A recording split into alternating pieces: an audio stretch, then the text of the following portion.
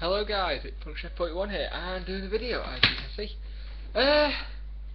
This is a couple of things in this video today. One is Sheffield Wednesday related, obviously. Two is games related, which I haven't been able to do for a very long time. And three is Google Chrome related. So I'll start with the first one, which was Mikel Antonio. Has finally signed for Sheffield Wednesday, which is a very, very good signing. Very happy with it. A lot of time and effort seems like it went into this, and it's been 2 months, a long 2 months for the club, for him, for the fans, and we finally got him. So, hey, hopefully we can get another one, another like 6 or 7 signings in. That would be brilliant if we can, but we got to ship more out to ship more in. So hopefully, fingers crossed, we get into someone soon. The rumour is at the minute that Ricardo Fuller is apparently we're interested in. Probably do quite well in the championship, so yeah, you never know. Right, the next bit of news was games related. Yeah, I remembered. I have got coming very soon, I think next couple of days. Can't remember when the release date is. I think it's next couple of days. Got I think it's 17th it comes, so it's 7th now. Sleeping Dogs, which looks like a decent game. It's an open world kind of game, so I'll see how that plays and how it looks. Oh, pardon me. How it looks and how it plays, and I'll give like a mini review of it. Of that game. Hang on a minute. Just check what it's doing. So I'll give that a mini review. And the next thing I'm going to be talking about is Google Chrome.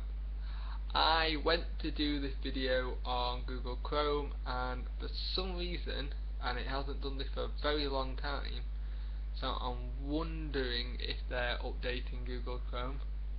It does seem to only happen when Google Chrome's updating, but the Flash player bit keeps dying and crashing, and so I'm wondering if Google Chrome's getting an update. It might be getting an update. If it's getting an update, brilliant, and it fixes it, so hey.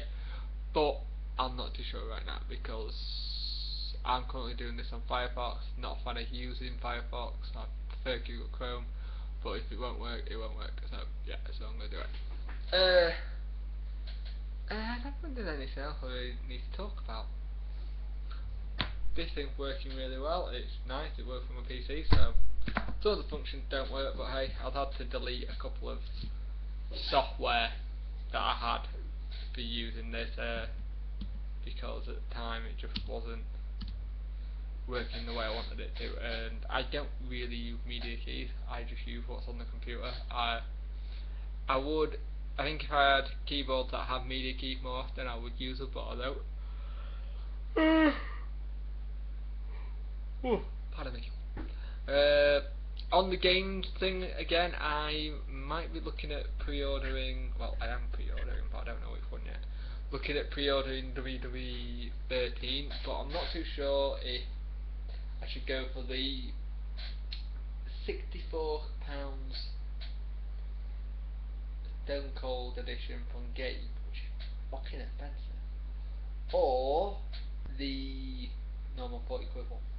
I don't know yet. It's all up in the air. I'm not 100% sure which one I want and which one.